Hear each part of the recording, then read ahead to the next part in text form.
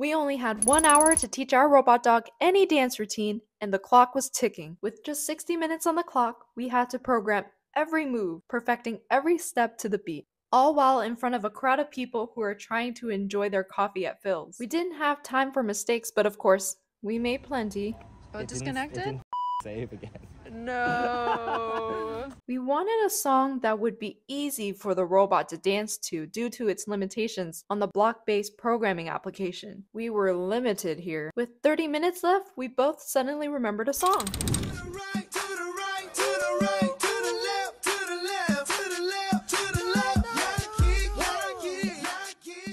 It was a good song and dance because it only required the robot dog to move left and right while busting out some of its own moves. We played the song over and over again to make sure the timing was just right. We made one last adjustment, held our breath, and hoped for the best. Alright, Corey has saved it. Holy moly.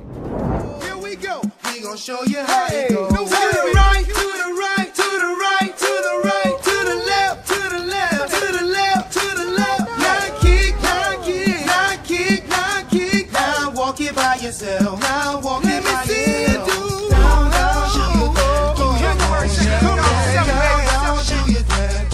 Let me see you do the down, down, show you that. Hi there. Hi, this is so cool. We did it! And Heidi Lau loved it too. So what dance should we teach it next? Let us know in the comments. Don't forget to hit that like button and alarm for notifications. Subscribe to our channel to see what our robots are up to. We'll see you in the next video. Tober out.